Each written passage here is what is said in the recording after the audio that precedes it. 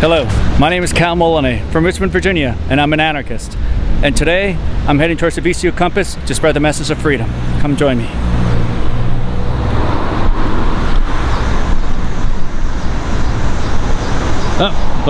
Along the way, let's stop by to take notice of these three mail carriers that we have here. The two over here, UPS and FedEx, these are free market enterprises. Well, the one on the left is a government monopoly on first-class mail.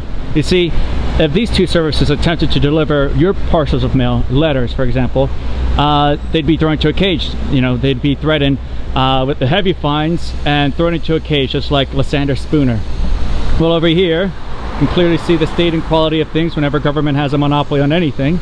And you see it rusted, you see some graffiti marks, you see that it just looks like shit.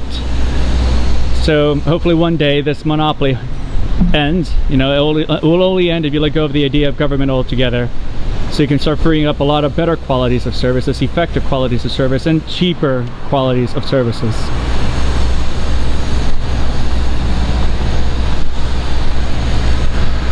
This over here is the VCU map. If you'd like to know where we're headed, we're headed right over here. We're over here, this little red dot is heading straight right there.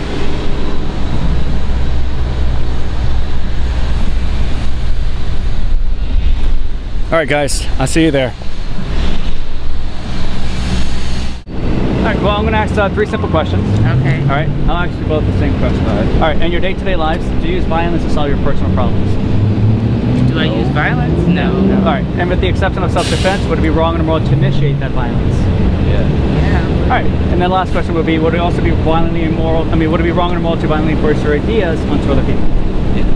Yeah, but that's what the U.S. government does and has been doing. You're skipping ahead. For so many centuries. Oh, that's so true. Okay, okay. A lot of governments. Yeah, that's the only way they function. It's not just us. Yeah. It's every... Alright, wow, you guys already like reached the finish line. Like Western hey, we're in college. Yeah. Alright, so you guys tell me in your day-to-day life you have a plurality of non-violent solutions you apply and use to solve your personal problems. And you have this moral integrity against that violence. And as a community of individual people here in Richmond, we're told that the only way we can solve any kind of problems is the government. Right? The only kind of change we can find in effect is through voting. So people vote with their ideas to try and solve problems, and in effect elect a politician. That politician, his or her only job is to legislate those ideas into law. And then those laws or ideas are backed and enforced by the police at gunpoint. And if you take cannabis, for example, if I were to smoke a plant, I'd be kidnapped, arrested, thrown into a cage, a prison. And if there's any point of refuse or trying to escape or don't agree with those ideas, I'd be sometimes shot, murdered. Right? And at the same time, it's even funded through more violence. Because at no point can you say, I want to help the poor, but I don't want to fund war. Right? You have no freedom of economic choice. You have to give your money, you have to give up your property, you have to pay your taxes.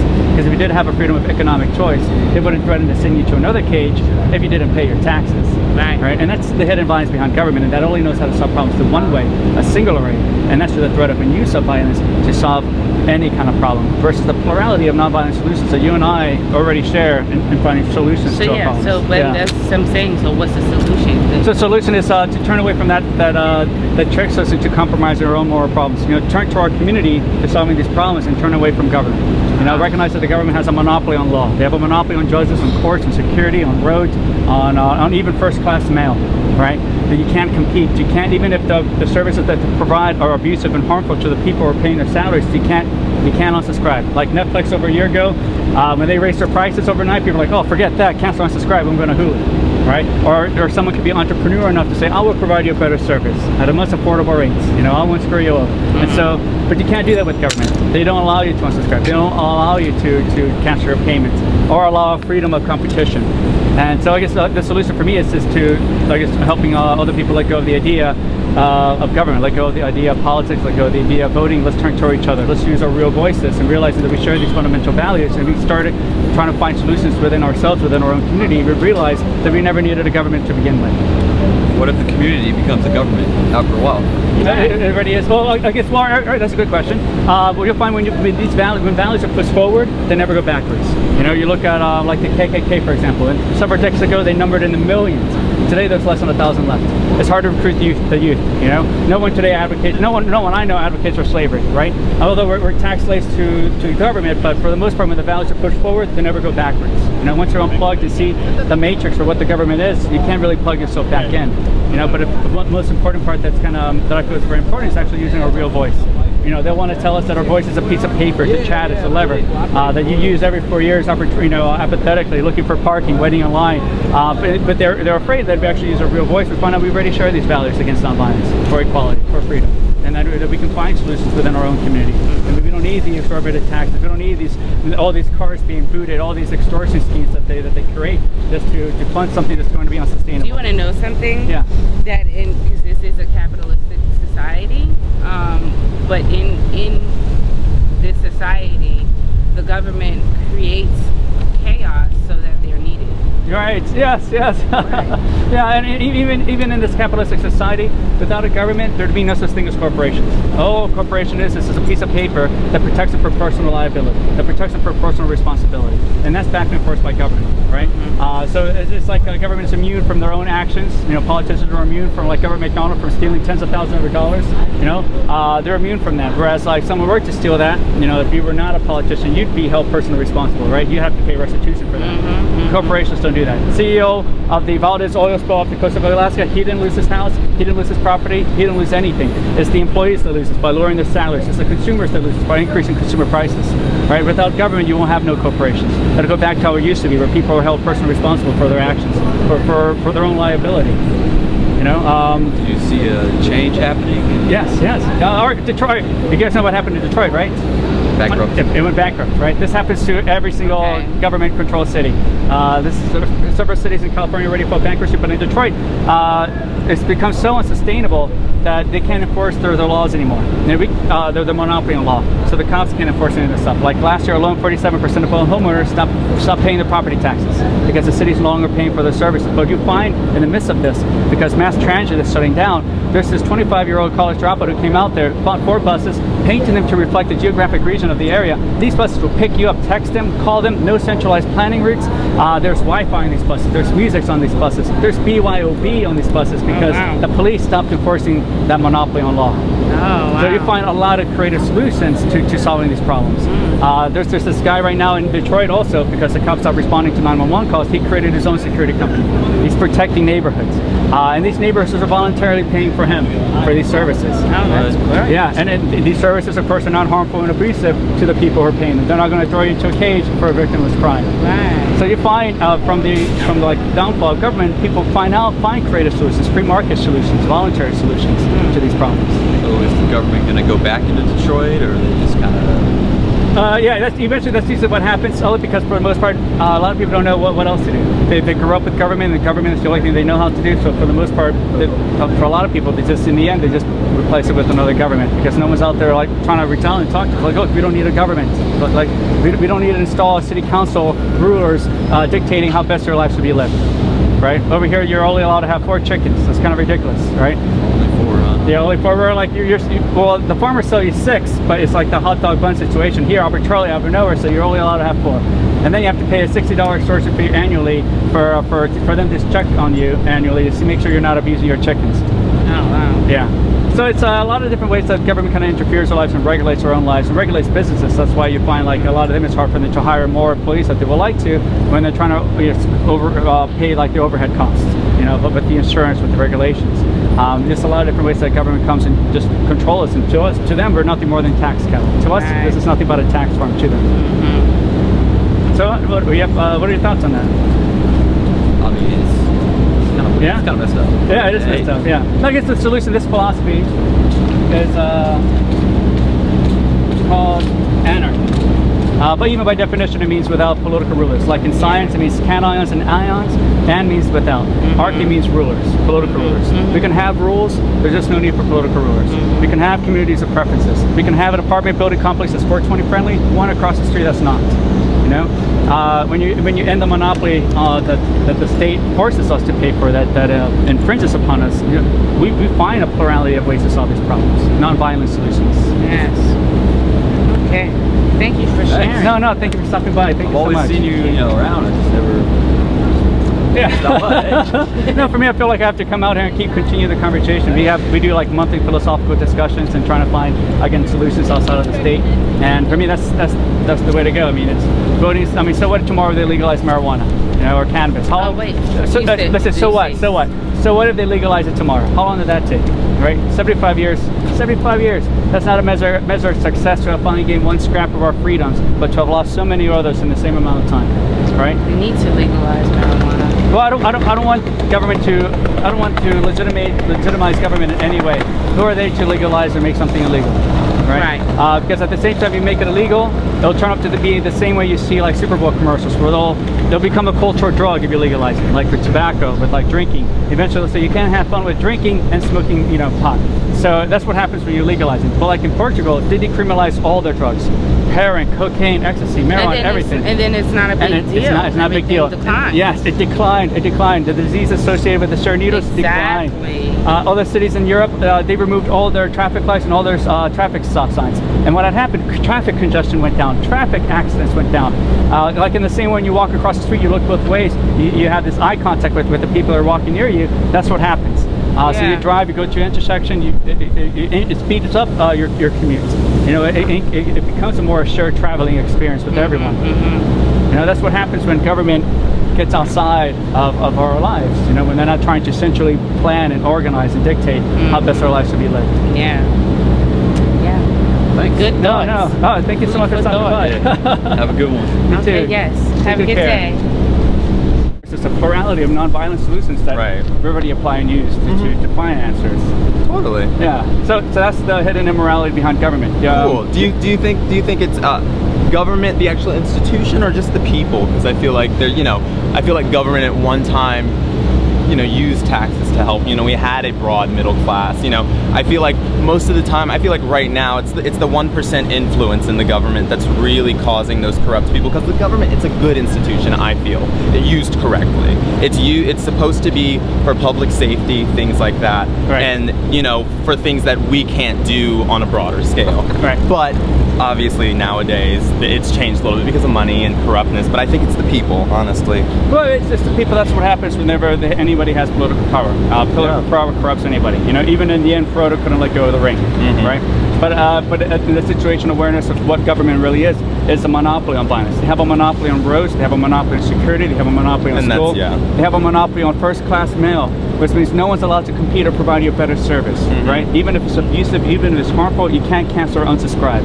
You know, like over a year ago, Netflix tried to increase their prices overnight, and people are like, oh, forget that, cancel and unsubscribe, I'm going to Hulu, right? Unfortunately, if the services that they provide you, you can't unsubscribe. You can't say, you know what, I don't want those services. I'd rather provide it. Maybe you can be entrepreneur enough to provide a better service instead. Right. You know, and that's really the problem behind government, is that they don't allow that freedom of competition, right? And so, like, whether or not they can provide a good competition or a bad competition is really irrelevant, in that they don't allow. If you try to compete, they'll throw you into a cage. Right. Totally. Right? Yeah. So no. So what are your thoughts now? I guess. No, I think no. I mean, I totally understand that. Definitely. I guess for me, we can have communities of preferences. We can have rules.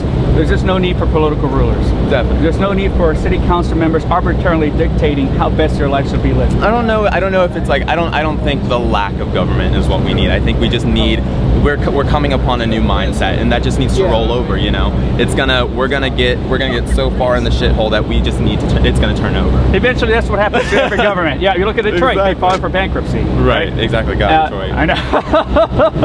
Well, that's what happens to every single government city. Every single city that's run by government is always false.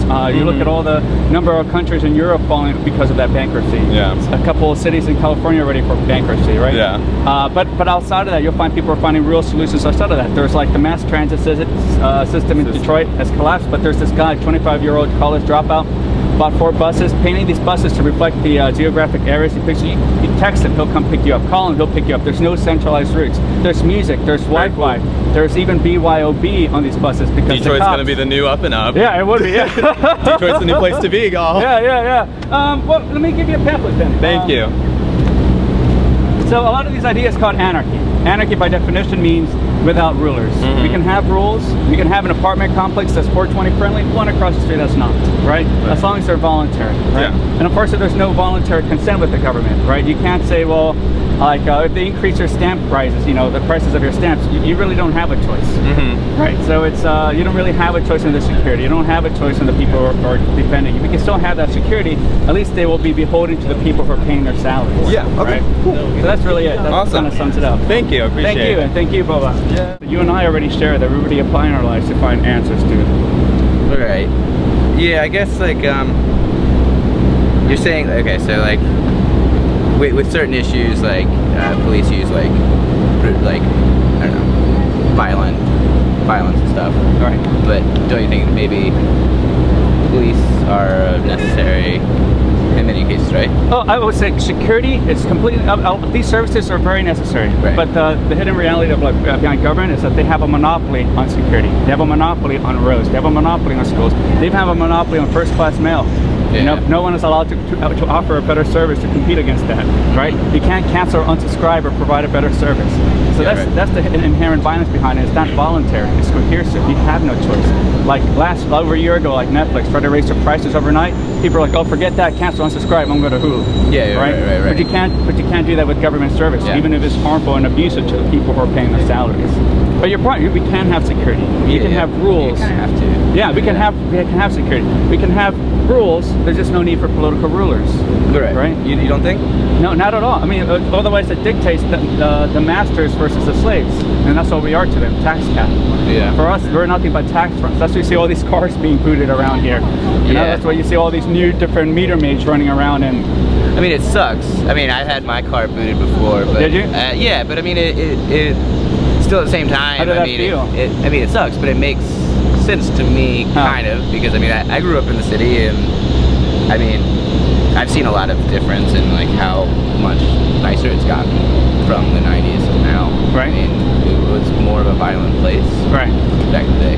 Right, but I wouldn't say Richmond had anything to do with that. I would say that mostly had to do with people coming in trying to make things nicer. The free market trying to build nicer buildings and trying to come in and build better services. Well, it's mainly VCU, to be honest. But I mean, VCU kind of swallowed up.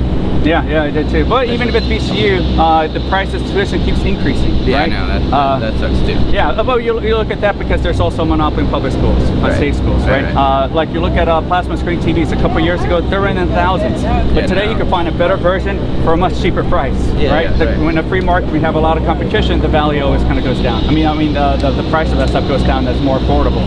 But not with anything that's monopolized. The quality always goes down and the price always increases. And you have no choice in the matter. I mean, like the dollar in your pocket, for example. Before 1913, there used to be a plurality of different kinds of way people traded. You know, there used to be a lot of different kinds of money. And the government says, sorry, no one's allowed to trade only with the exception of the dollar. They have a monopoly in currency now. It's just another commodity. And because of that, the quality, the value of the dollar in your pocket today has lost over 97% of its value. Yeah.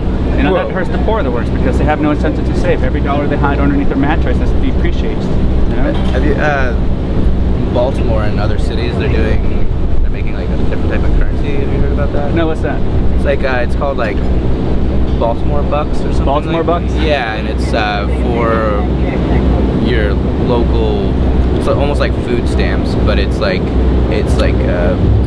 goes right back into your economy, I guess. Like, I'm not quite sure how it works, but a lot of small cities are doing it. Okay, I gotta look into that. Yeah, you should. Have you heard of Bitcoin? Mm-hmm. It's our virtual currency. It's digital currency. It's kicked off in the last few years alone.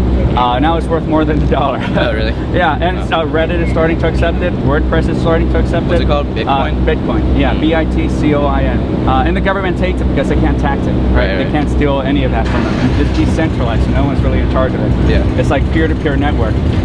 So at least it exposes the monopoly on currency. And it kind of shows, I guess, outside of the different ways that people are trying to, at least like if you try to compete with the dollar, there's a guy a few years ago who tried to do that.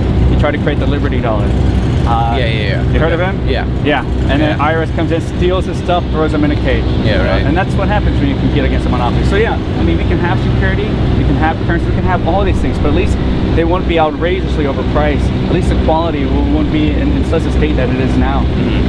You know, and that's the direction we need to go. We can have rules. There's just no need for political rulers. We can have communities of preferences. We can have an apartment complex building that's 420 friendly, one across the street that's not. You know? Yeah, right. And not be kidnapped and thrown into a cage and dehumanized for a victimless crime. You know? Yeah. Yeah. It's complicated though, man. Yeah. I mean, it's like kind of like, I don't know. But this philosophy is called anarchy. Right. By definition, it means without rulers. Like in science, anions and cations. Without, archy means rulers. Like monarchy means one ruler, anarchy means no rulers. Yeah. You know? I do think that there needs to be government, though, to be honest. Okay. What? Tell me why. Why would you think you need a government? Because people can be really silly. I think. All right. Okay. And I mean, like, yeah, you can get like a like-minded group of people, but then you can still get a mob complex. Right. Where you guys can, like, let's say we're all set on this one idea for equality, but then you can kind of get in this mob complex where that your ideas can kind of shift with the mob and it can actually turn immoral. So I think, like, in the sense of government, it is like a... It's nothing but mob rule though, right? Sort of, but I mean, there's still people, good people in the government, and I mean, they do change. What do they change? Like, I mean, just in terms of like gay marriage and stuff like that. I mean, that's eventually changing. It's shifting. Right. I mean, do you know the history behind gay marriage licenses? How it started? Yeah. They did it to prevent people from interracial marriages. Right. And that was created by government. For instance, yeah, there was there wasn't in the state of Virginia. You weren't allowed to marry. That was government. They're not allowed to. Government creates but now, those places. Now they're trying to fix those problems. Yeah, but now you need a license. You need to ask permission for the government to get married. That doesn't make any sense. You have to give up your money for something that they have nothing to do with. Yeah, but I think in our lifetime that will change. I would think that, like, I mean, how old are you? I'm 28. 28, I'm 23. I think that there's, in our generation, I think there's a lot of like-minded people. I think by the time we're 60, there will be a good amount of people in the government that have a good moral idea of, like, what should be done. Well, government's inherently immoral. I guess in the beginning we were talking about they only know how to solve us through the threat of and use of violence to solve any problems. I mean, this country today has kidnaps and cages and dehumanizes more people than any other government in the world. I mean, I can't really say for certain that I don't know about that, but it's more than China, more than India, more than populations have over a billion. Yeah, because of the drug war. It's really a drug on people. Right. So that's the only way they know how to solve problems is through the threat and use of violence. Right? They tricked us into compromising our own moral integrity, our own values. You know, they'll tell us that again, like a vote, it's your voice is a piece of paper. To chat, it's a lever.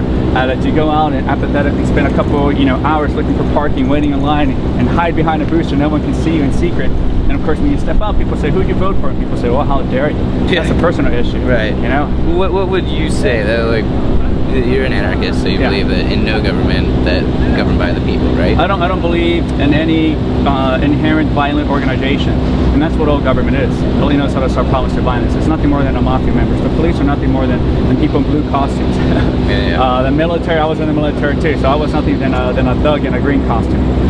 We can still have security, we can still have protection, but the thing is, they're beholden to the people who are paying their salaries, and then they have no responsibility to that. They have. It's not like Netflix. You can't cancel and unsubscribe. You can't provide a better service that's not going to be harmful and abusive to the consumer. You know? What is your... So the idea is pretty much, so I'm trying to do a video collection to show that here in Richmond we have these values. You know, when I ask those questions in the beginning, it shows that we already hold these moral integrity, we already hold these moral virtues. And really, so I'm just trying to show that pretty much everyone does. You know, if you actually use our real voice and start communicating, reaching out to each other, we realize that we never needed a government to begin with. You know, we realize that we can solve problems within our own community by turning away from government altogether. You know, that's the best form of self-defense against any one would-be aggressor. Where are you going to go if you aggress against any member of our community? No one's going to house you, feed you, clothe you, invite you to their homes. All your friends on Facebook will unfriend you. You know, your AT&T service provider will pay you $150 to cancel their subscription plan. Okay, but what about, like, okay, let's say, all right, in the instance of, like, let's say a big company comes in and sets up right there, and starts mining and polluting water and stuff. Okay, okay. And there's no government to say, no, you can't do that. Right. Like, and they have tons of money and they hire tons of people. They pay a private contractor like Blackwater or something like that. What, in that instance, like, how do you defend yourself as a community? All right, that's a really good question. I guess first, to set the, the discussion against that would be first to understand that without a government, there'd be no such thing as a corporation. You will not have Blackwater that are subsidized by government grants, taxation, your money funding Blackwater. There'd be no such thing as Blackwater. There'd be no such thing as Monsanto.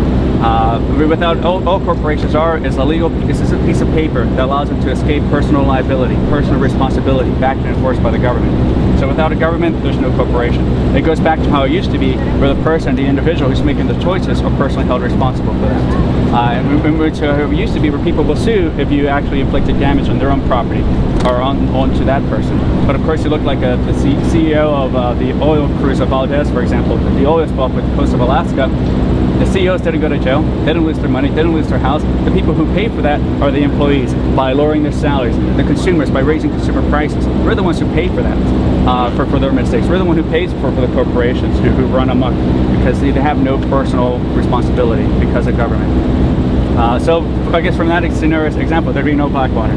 You won't have this big, huge corporation. But I mean, they won't exist. But at the same time, we'll still have insurance against each other. Kind of like when you drive outside, when you drive on the roads, you're covered by insurance, right? And this protects you from like the crazy notion that someone's going to drive recklessly because their premiums are going to go up, right? If it goes up too much, their insurance will drop and they can't drive. Yeah, but in the same way, so we'll be insured against each other, right? A company wants to come in here, but you have an insurance policy that says, hey, I don't want pollution on my property. That insurance company is going to look, there's this polluting company trying to come in, move into the neighborhood. We're going to buy out that plot, otherwise we're going to have to pay you out like a couple $1 million. Right, so it's better if we pay this and buy this lot for $200,000 and sell it to someone else than to prevent that. Otherwise, they're going to have to just pay you out. They're going to pay out everybody else, right? So that'd be a measure of protection against pollution. But you look at the rampage of the government, it doesn't even care about the environment. It doesn't care about the animals. It doesn't even value human life. The United States government alone has murdered over 35 million people since World War II. Right. How has the U.S. government mistreated you? Mistreated me? Yeah. I mean, even me, myself coming around here, I look like I have to wear a seatbelt. If I don't wear a seatbelt, I get thrown into a cage. You know, I look around all the cars that's being booted, even walking here. I can see all the rise of these new parking meter maids that never used to be that way. You know, I was here a few years ago too. It was very easy to park, very easy to walk around. I didn't have to worry about this stuff. But of course, every single city becomes unsustainable. They need to find more ways to steal your money, more ways to extort you. It's building revenue. It's extortion. Yeah. I mean, taxation there's nothing voluntary about it. Otherwise, it would be confusing like lovemaking with rape. So you think we should have parking with representation, no parking without privatize everything. Well, the thing is, it's the government has a monopoly on roads, right? But the problem is privatization kind of is scary to me. It is scary. It is scary. But I'm not saying privatize everything. I'm not asking for that. I'm asking to end the monopoly so we can come up with better ideas, so we can come up with better services to solve those problems. I'm not trying to say let's privatize this. No, let's get rid of the entire monopoly altogether and allow the creative minds to come up with those solutions. You know, not in the same way, because if we privatize, that's like auctioning off government. You know, I'm not trying to auction any of that stuff because it'd be the highest bidder, right? Yeah, exactly. And, yeah. Maybe who has the highest dollar. Right. But if you end the idea of government, because it all exists in our heads, you know, you can't show me a government without showing me individual people. Only individual people exist. So it's just the idea. You let go of the idea of violence, let go of the idea of politics, of government altogether, you know, and go towards what we do in our day-to-day lives. We'll find a plurality of creative solutions to these problems. I mean, look at slavery, for example. 100 years ago, you tell them pretty much the same example to them with the story of slavery. You know, people will say, well, if we free the slaves, where are they going to go? Where are they going to live? Who's going to house them? Who's going to feed them? Who's going to pick the cotton? It's like, look, it doesn't matter. 100 years from now, only 10% of you are still going to be slaves, right? I mean, I'm sorry, only 10% of you are still going to be farmers. Because 100 years from now, agriculture is not going to look the same. You know? Right. So but the argument for morality from that point is like, it doesn't matter what happens after slavery ends. What matters is that it ends. It doesn't matter what happens after they're free, right? Because when you free the slaves, when you end that system of violence, of that the destruction, you open up a free market of solutions to solve those problems. It doesn't retort to slavery. It doesn't retort to violent solutions. You know. Yeah. So we just have to end and let go of that idea. we'll find a free market that anyone can compete, anyone can provide a better service. Yeah, I mean, but at that point, like, without the, I don't know. It's really complicated. It's It's kind of like something that it's like it could go either way. We grew up with this. I grew up with this too. Like even in the criminal justice system here, we're only allowed to think within the criminal justice instead of realizing that they have a monopoly on law, they have a monopoly on security, they have a monopoly on the judges, on the courts. You're not allowed to compete. You're not allowed to provide a better service. Now you're not allowed to think of polycentric law. You know. So that's the problem with government, is that it has an inherent violent control over these services that no one else is allowed to provide something better at a much affordable cost. Right. You know, that's not going to be harmful and abusive again to the consumer who's paying for it. Cool. What's your name? My name's Cal. Cal? Cal. Yeah. Larson. Larson? Yeah, okay, nice cool. to meet you. I gotta run. Yeah. Do you have a yeah. little pamphlet or something? Here you go. Cool. Great. Yeah, I'll look into it more. Yeah? All right, well, I'm going to be here constantly, pretty much as often as I can, so if you have more discussions, I'll be happy to have more.